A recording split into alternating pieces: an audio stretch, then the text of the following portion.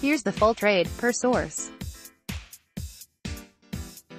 Miami gets a 2024th road.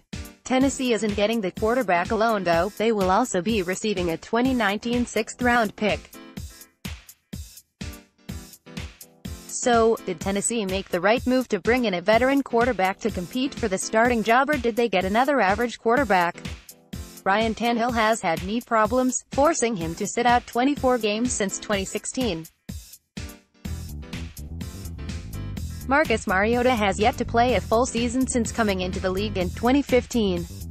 Both riddled with injuries, but only one can be the Titans' full-time starting quarterback. In Tannehill's last fully healthy season, he threw for over 4,000 yards and 27 touchdowns. Mariota has never hit the 3,500-yard mark in his career, nor has he reached 27 touchdowns in a single season.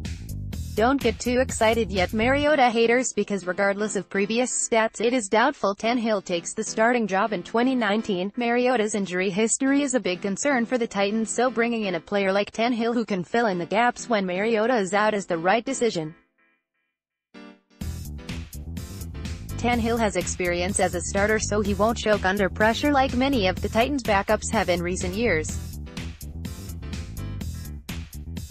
Mariota is almost guaranteed to go out at some point during the season though, so having a guy like Tannehill will ease some nerves going into the 2019 season.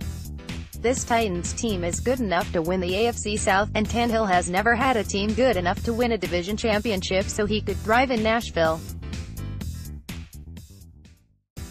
Going into the season, Mariota will more than likely be the starter, but if Mariota goes out and Tannehill steps in and returns to his old self before the knee injuries, don't be surprised if Tannehill takes over the offense for the rest of the season and possibly in the coming seasons.